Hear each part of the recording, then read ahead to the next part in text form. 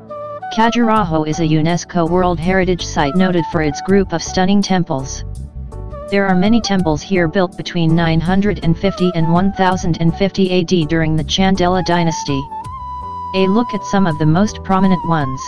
Another temple dedicated to Lord Shiva, Matangeshwar, is noted for its large and imposing Shivlingam.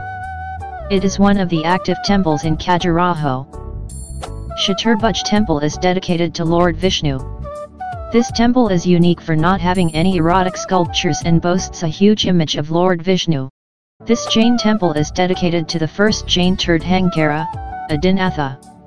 It features intricate carvings depicting Jain principles. This temple is dedicated to the Goddess Jagadambi and is famous for its graceful sculptures of female figures.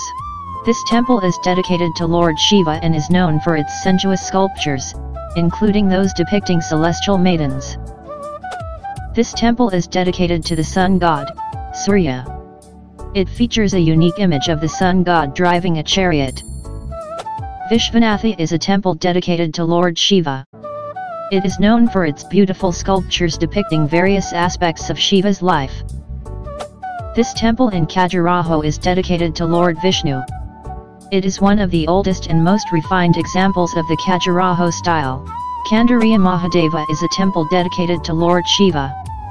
This is the largest temple in Khajuraho, known for its intricately carved spire and sculptures.